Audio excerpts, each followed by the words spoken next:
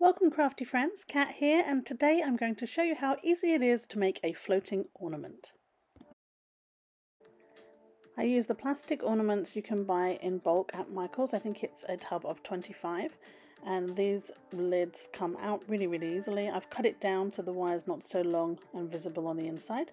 I have sheets of acetate I cut into the bauble shape, a ribbon and a string tie, a piece of transfer tape, my vinyl cut bears. I've already cut those out on my Cricut, and my tree again I cut out of permanent vinyl on my Cricut. The snow I got from Dollar Tree, I believe, faux snow, and they have that every year. They even have a pretty blue one I might do something with. This is my favorite funnel from Tupperware. It's absolutely perfect for this because it fits perfectly in the ornament, and an egg box, and of course my trusty glue gun. The acetate sheets come with a protective film on one side, so make sure that's on the desk, that's all back to you, and then clean the front. That's where we're going to stick the vinyl. And you can clean it with alcohol or just a very clean cloth, making sure to get rid of any fingerprints or any grease or oil that might be on there. And then we're going to put the transfer tape on top of the trees to pick them up, so we can move that onto the acetate sheet.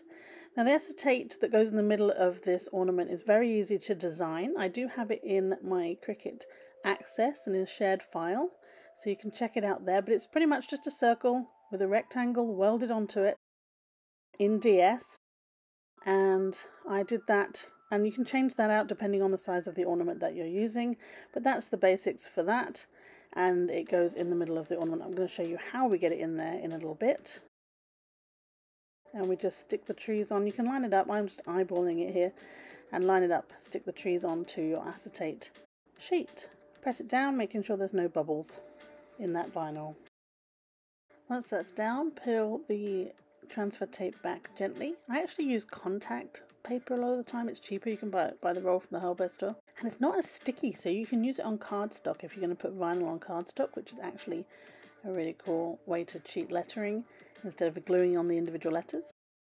So here I cut the bears out of a foil vinyl, just like I did with my deer in snow last year, because it really does add an extra shimmer.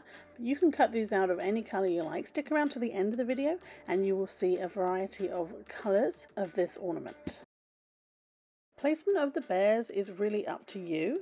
But you want to make sure that they don't go below the tree line really too much, because we're going to add snow inside the ornament, and if they're too low down you will lose the bears in the snow. Once that's done, peel the plastic film off the back and just double check there's no fingerprints or anything on your acetate, as we're going to roll it now to get it inside that ornament. This is the secret. You can roll this around a pen or a piece of dowel, or you can just turn it around on itself like I did. Roll it in. You want to be careful not to put any creases in it as you do that, but roll it and then put it inside the ornament. And as you can see, I'm using my Cricut weeding tool, the other end of it, to straighten it out in the middle there. The egg box is used just to balance the ornament while you fill it with snow. And what you want to do is put the funnel one side of the acetate. So I'm going to fill the back first, behind the trees, and then in a minute fill the front. And that way you can keep a balance and know exactly how much snow you're putting in the front and back of the image. So I've sped this bit up a bit so you can see where the snow's going, but a little bit quicker. Don't put too much in the funnel at one time, because it will just get stuck and you'll end up having to poke it through with a stick. A little bit at a time, and it will go straight into the ornament and you can see where it's going. You can obviously pour some out if there's too much in there, but a little bit at a time makes the most sense. Now I'm going to tie a bow. I like to tie my own bows because then I can use any ribbons that I have on hand. You can buy pre-made bows if you don't like tying them. And this one has actually only got the pattern on one side, which is fine, and I can tie the bow like this, but the middle is actually backwards. So if you want the pattern on the outside, and in this case the sparkly snowflake, you need to just reverse it before you twist those bows over. I've sped it up a bit, but as you can see it's exactly the same way as I just tied the previous bow, except you have to just fiddle around with the ends there. Make sure they're all facing the same way. Snip the ends of the ribbon so they're nice and tidy. And my little cheat is to use a lighter, and that's going to just melt the edges a little bit, and it stops those ends from fraying on your ribbons. There you have your finished bow, all ready for the ornament. Now it's time for the hot glue. So as you can see, I've got my finger protector there. I still manage to burn myself every now and again with the hot glue gun, so do be careful. Heat it up beforehand, otherwise it won't work very well. And I just put some hot glue inside the top of the ornament there to seal it closed. It does stop the snow from coming out. And if you're packing these away every year and getting them out, you don't want the insides to fall out.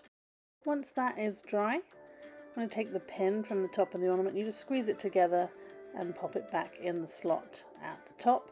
I have snipped it down to make it a little shorter because otherwise you can see the bottom sticking out inside the ornament. But again, that's personal preference. Tiny bit of hot glue on here to hold the ribbon on. Now last year I did try some of these with Gorilla Glue, but they had kind of a weird effect, and sometimes they can make the plastic go kind of cloudy. So the hot glue works perfectly fine. It holds everything still. My ornaments are all still together from last year and the year before. So hot glue is the way to go with these. Hold it for a minute just until it's dry. It dries a lot quicker than Gorilla Glue as well. Now you need something to hang the ornament with, so I've used just a thin piece of sheer ribbon here. But anything you have in your craft stash will probably do. Loop it through and tie a little knot to create a loop. Check out my video from last year, a deer in snow ornament. Very similar, but just as elegant. Here we go, the finished product. And I've actually made it in quite a few colours as well, so stick around and check those out. Thanks for watching, and I'll see you in the next video.